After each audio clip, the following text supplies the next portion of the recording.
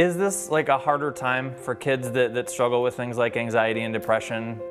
It is. It really can be a harder time, and I'm noticing that as I'm working with my patients. Sarah Jerstead is a child psychologist at Children's Minnesota and still meeting with patients virtually. For those who've struggled with anxiety in the past, COVID-19 is adding an extra layer.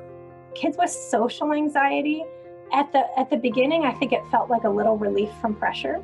But what I'm seeing is those kids aren't as skilled at reaching out and connecting to people virtually. And so they're getting more isolated. And just because you have social anxiety doesn't mean you don't want social connection. And for kids who've been on a journey with depression, that isolation can make navigating day-to-day life more challenging. You know, one of the things that we talk with kids and families about is if you have depression, it's so important to seek social support, engage in, daily activities and get out there. And it's hard to do during COVID-19. Sarah says kids are having to get creative with their coping strategies. And parents, she says it's okay to talk to your kids about how they're feeling and let them see how you're being impacted by all of this too. It's just a matter of being yourself.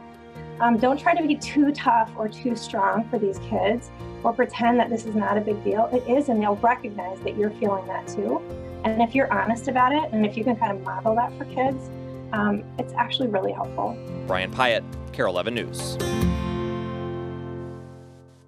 Yeah, Chris, I think that piece of advice is so important for parents just to be vulnerable and just to say sometimes, hey, today sucks, and it's okay if it's not okay for you too. Yeah, be honest with your children. We don't always have to gloss over everything for them. Just give them the facts sometimes.